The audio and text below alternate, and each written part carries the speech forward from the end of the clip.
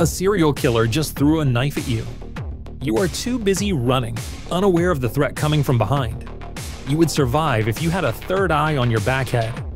Let's see how we can install an additional eye on the back of your head. When you see something, your organic eyes send signals to optic nerve network. Then, optic nerves send the signals to visual cortex, which handles visual information. Finally, the brain analyzes this information and orders your body to react. An artificial eye is a bit different. SuperLens will perceive image and send it to super resolution AI for refinement.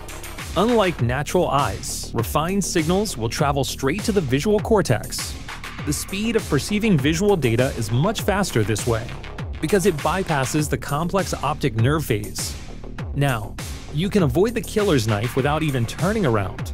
Backstabbers won't stand a chance against you anymore.